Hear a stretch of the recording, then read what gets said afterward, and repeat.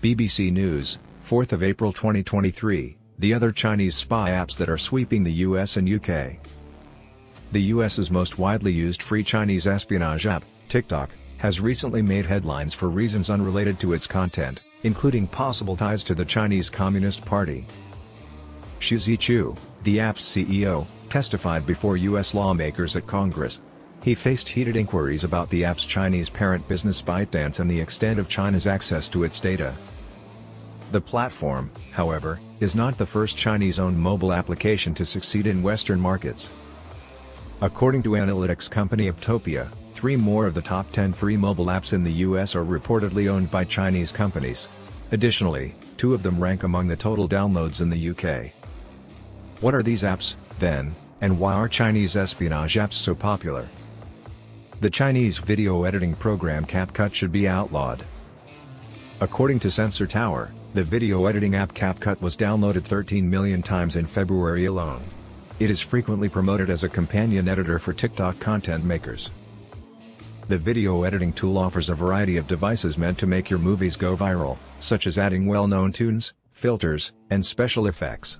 It is optimized for mobile editing while on the go. The parent firm of TikTok, ByteDance, also owns CapCut. Shein sells fake apparel designs created by the world's top designers at cheap Chinese pricing.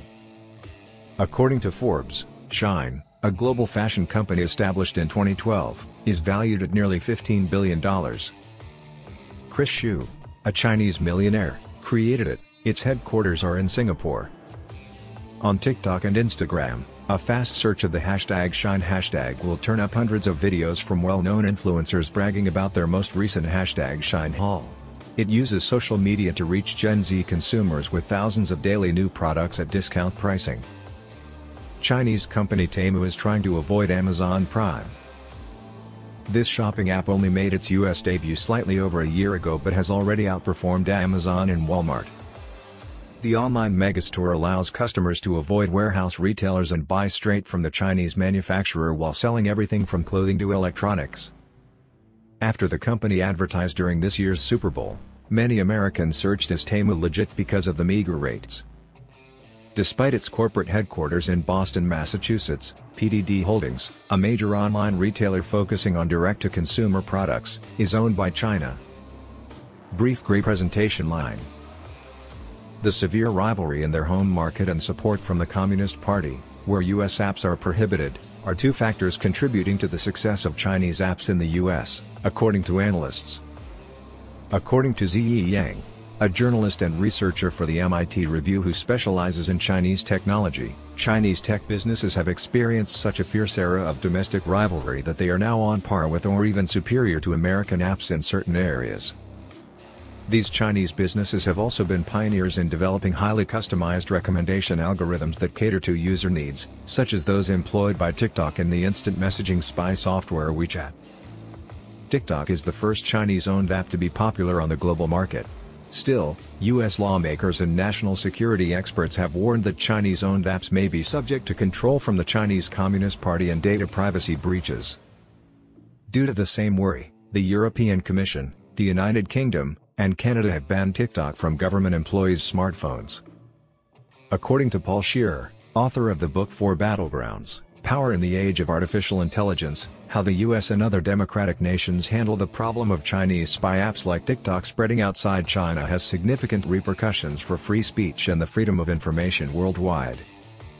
While US-based tech companies like Apple have engaged in protracted legal battles to thwart government requests for user data, Mr. Scheer claimed there are no such routes in China.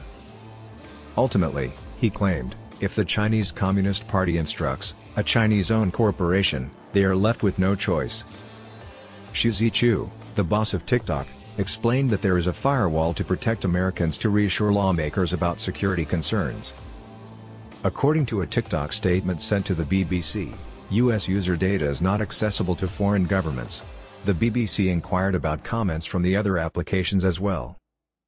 No matter which country owns an app, according to Mr. Scheer, it might be subject to data breaches until US politicians implement comprehensive data privacy legislation. He warned against having the automatic assumption that anything Chinese is evil. I believe users should approach all apps with caution. People hand out a lot of personal information via their phones without completely understanding what they're doing, what data the company is retrieving, or how it will be used. But avoid the Chinese at all costs since they are the worst.